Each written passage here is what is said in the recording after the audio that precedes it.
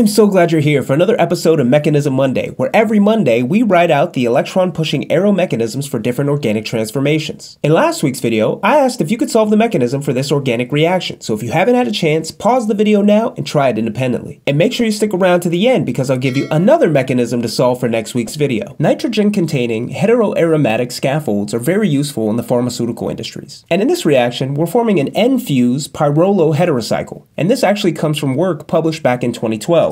So if you're interested in checking out this work, it comes from a paper published in Organic Letters in 2012.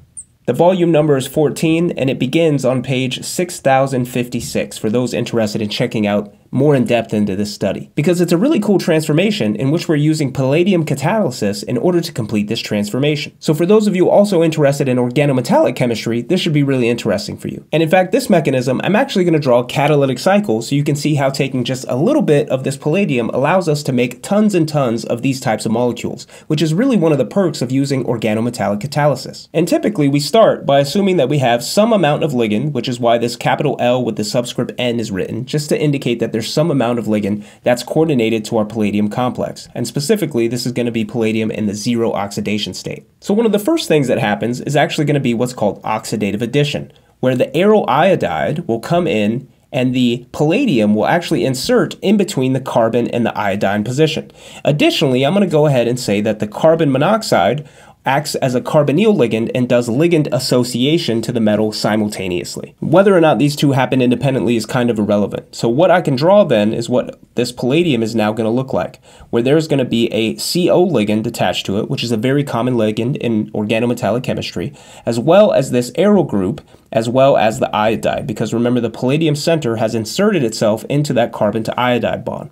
And for those of you who have never taken an organometallic course, this is what's known as oxidative addition, to insert the palladium metal in between this bond, and also ligand association, where the CO group will come and bind to the metal. And what will happen next is called migratory insertion, where this CO group is actually going to migrate and insert itself in between the palladium and the carbon bond contained in this aryl group. And this is actually a really common transformation for things like hydroformylation, which is a common way to make these carbonyl containing groups using transition metal catalysis. So following migratory insertion, the next product of our transformation is going to be again some amount of ligand attached to this metal, as well as now we're going to contain this CO bond inserted in between that aryl group. And then we still have the iodide contained as a part of this organometallic complex. And now I should mention that oxidative addition, as the name implies, actually oxidizes the metal by a factor of 2. So palladium 0 would have become palladium 2+, and following migratory insertion, it actually still remains as palladium 2+.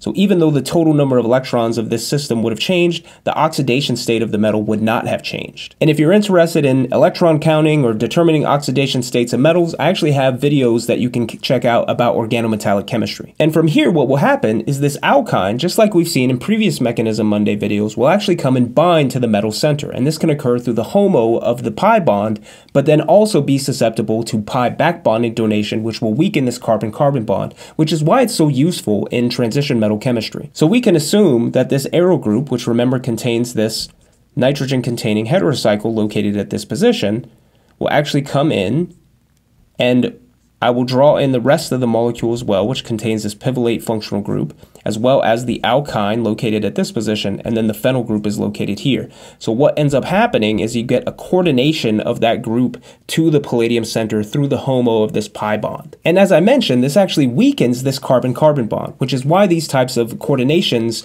are so useful in organometallic chemistry, because now what can actually happen is that this nitrogen lone pair can actually come and attack this carbon position. And when it does that, it will fully transition this bond, which was previously a dative bond between the pi bond and the palladium, to being a full-blown bond. And what's more is it will also serve to kick off our halide. And in doing so, it's actually going to maintain the oxidation state of this palladium metal center.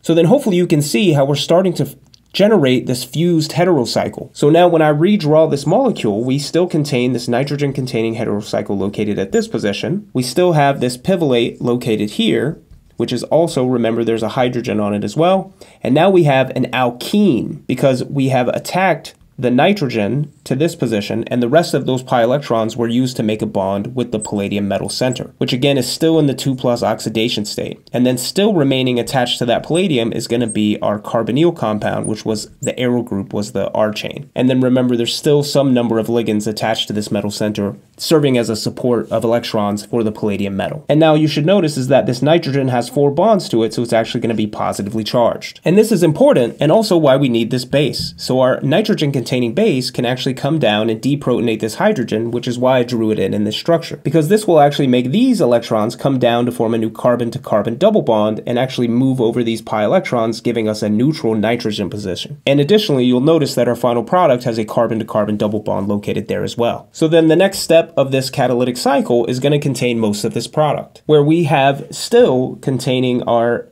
fused heterocycle, which remember now is going to be neutral because there's a carbon-to-carbon double bond located at this position. Here we have our palladium metal still attached with our carbonyl group located here from our previous migratory insertion.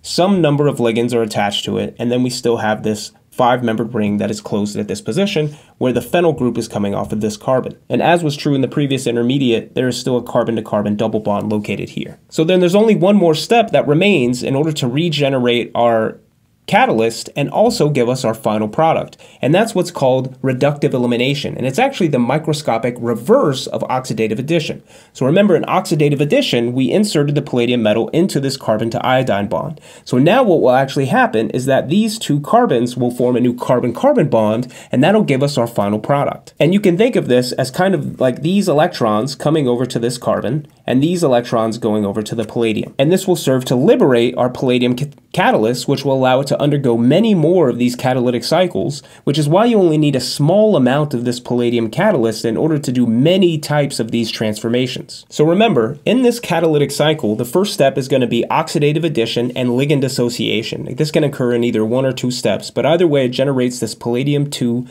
center in which it is coordinated to an aryl group as well as the iodide because it inserted itself in between that bond. In addition, we've also associated this carbonyl ligand. From here, this would undergo migratory insertion, in which the carbonyl inserts itself into the metal to carbon bond. Subsequently, coordination of the pi system to the metal center allows us to weaken this carbon-carbon bond, making it susceptible to nucleophilic attack.